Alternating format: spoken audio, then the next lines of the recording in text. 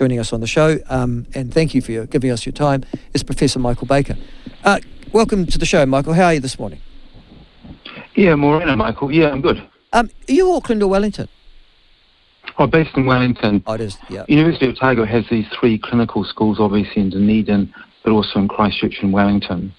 Yes, one of your old boys in a bit of trouble at the moment, I see. One of our obviously I'm an alma mater of Otago as well, but you've probably seen that, Sam Affindell, commerce student. Did you go to Otago University? No, I actually went through Auckland, but I've been sort of migrating south ever since. Well, you've got as far as Wellington. That's right. Yes, I don't know if we quite down the south, we quite regard it as migration enough, Michael.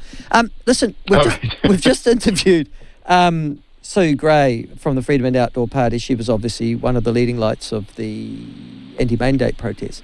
But she does make this point, and it'd be interesting to get your take on it, how basically Britain has gone back to, well, sort of normal. How far away are we from that, do you think? Well, there are a number of factors there, and I think the 2 big ones are what is the virus doing and what is our tolerance for harm at a population level.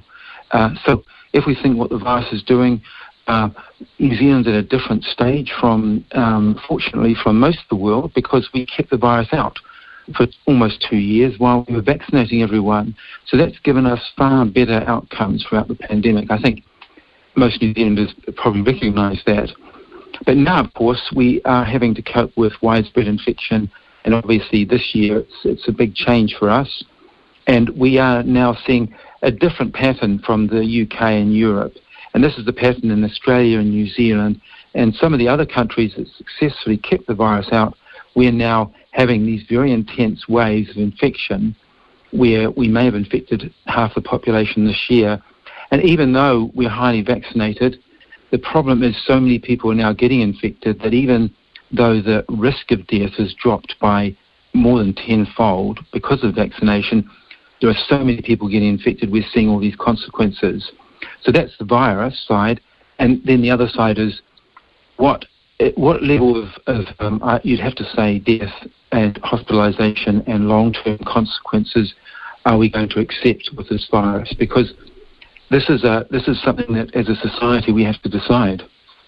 Yes, well, I don't think we've had that debate, though. I mean, the irony of it is that New Zealanders don't have a say in that last bit. There's never been a sort of white paper or consultation or referendum or anything on that, Michael, which I guess is one of the frustrations that ordinary folk have, do you think?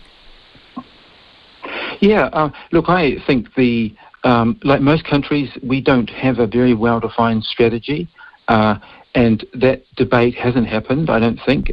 It's a very complex debate, and as you will have heard, there'll be the entire population will be somewhere on a spectrum from really not wanting to tolerate having, maybe 30 people a day dying from this infection at its peak, and others will say, oh no, that's the price you pay for freedom. So it is, a really important discussion. And one of the difference between infections is that the decisions that individuals make affects everyone else. And I always think it's like the road rules. If you want to share a road together, you can't say to everyone, oh, it's your choice about which rules you choose to accept. You say, actually, we want everyone to meet at least a minimum level of good behaviour on the roads, good driving behaviour, because if you drive erratically or drive drunk, that poses a risk to you, but also to the other road users. And that's the difference. It's the difference between if you go into a restaurant and choose to have, perhaps very unhealthy food, that's your choice. It's no one else will care particularly. But if you go into a restaurant and you are highly infectious with COVID-19, it's not just your health that you're affecting, you're affecting the health of people around you. Just like someone lighting up a cigarette in a restaurant, we'd say, actually, that's not good for you, the smoker, but it's also not good for the people around you.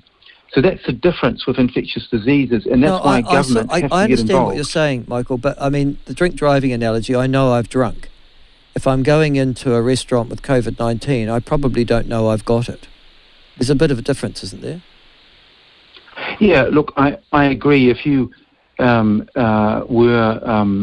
you didn't have symptoms, that's the problem with this virus. People are asymptomatic for a period or pre-symptomatic, and that's one of the ways the virus gets around. But what we would say is that's why you wear a mask, because then you hugely decrease the amount of viral particles you're firing into your environment. And obviously, if you're having a meal or drinking, you can't be wearing the mask when you're doing that. But at other times, other social gatherings, if you're wearing a mask and the people around you are wearing masks, you actually decrease the risk from a one-to-one interaction of transmitting the virus by over 200-fold. That's how effective these high-quality masks are now. No, and so we've raised this issue and talked about it before. Just what you're talking about now. Is it something called the 90? Is it something? There's a number for it. 95 mask. What's the one? The proper one? Yeah, we talk about the ones that I think everyone's getting pretty familiar with now. The respirator-style masks, which really cover your nose and mouth very well. Yeah. And the reason they're so good is they've been evolved for hospital healthcare workers for decades. And if you think you're a healthcare worker, you go to work every day, month after month, in a ward treating people with COVID-19 or TB or other respiratory infections, you don't get infected. And the reason is you're wearing these high-quality masks. What about those blue surgical ones? Because those are the ones that have been given to kids at school. And I really do question the effectiveness and efficacy of them. But those ones you said to me the last time we talked are not going to do the job. It depends on the environment. They give you a reasonable degree of protection. And remember, the big value of those masks is if everyone's wearing them, they're actually very good at stopping you firing out all those infected aerosols. That's what they're designed to do. But if you're really worried about your health and you've got maybe your immune system isn't in great shape, you really need to wear a respirator-style mask, because that has a good seal. It means you're less likely to have that infected aerosol coming into your airways. Can I tell you something else, Michael, that breaks down on? There's two issues that I think irritate people. One is the practicality of it. They look at people, for example, and then they watch people go to a rugby test, and they're not having to wear a mask to go to a rugby test. There's 40,000 people there. I've got to wear a mask into a supermarket, but I am further away from the rest of my people in the supermarket than I am at my rugby test when I'm surrounded by people. So it's that sort of practicality issue that I think it irritates a lot of people. They don't understand why in this situation do I have to, but in this situation I don't. And then that leads to almost distrust, if you like, of the official advice, because they see the logical inconsistencies, if you like, of where we are at the moment. Do you accept that?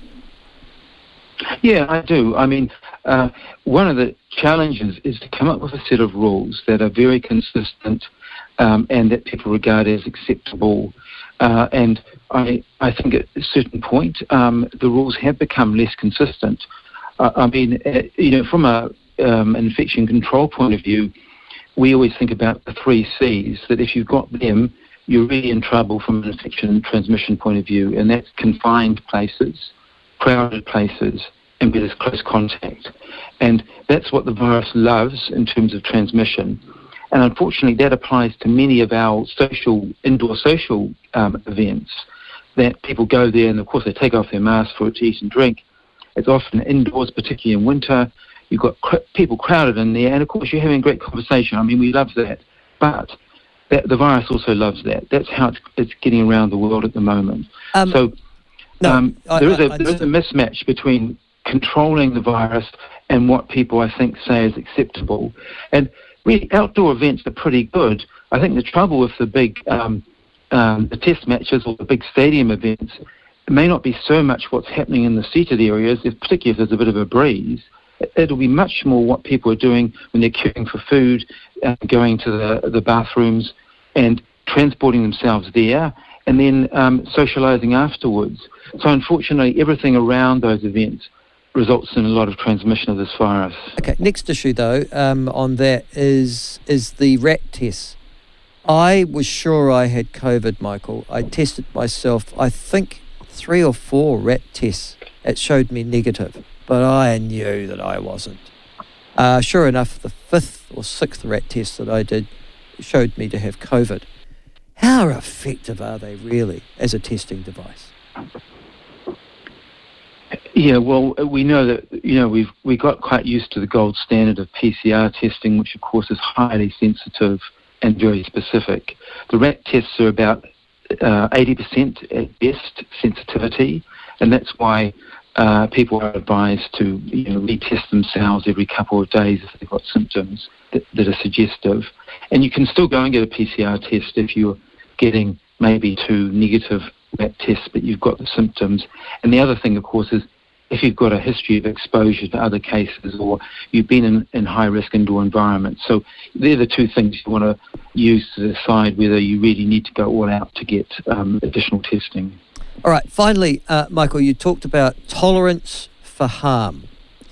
Now, we're losing, according to the Department of Health, 30 people a day with COVID. Now, we both know, we talked about it, you and I, the last time we talked about, well, how many people are actually dying of COVID and how many people are dying with it. Now, the Ministry of Health's coming up with different sorts of stats on that.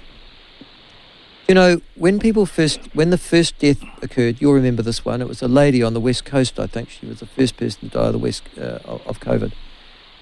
We almost got a life story and why she was a hero of something. And for every person who died initially, there was almost a national eulogy.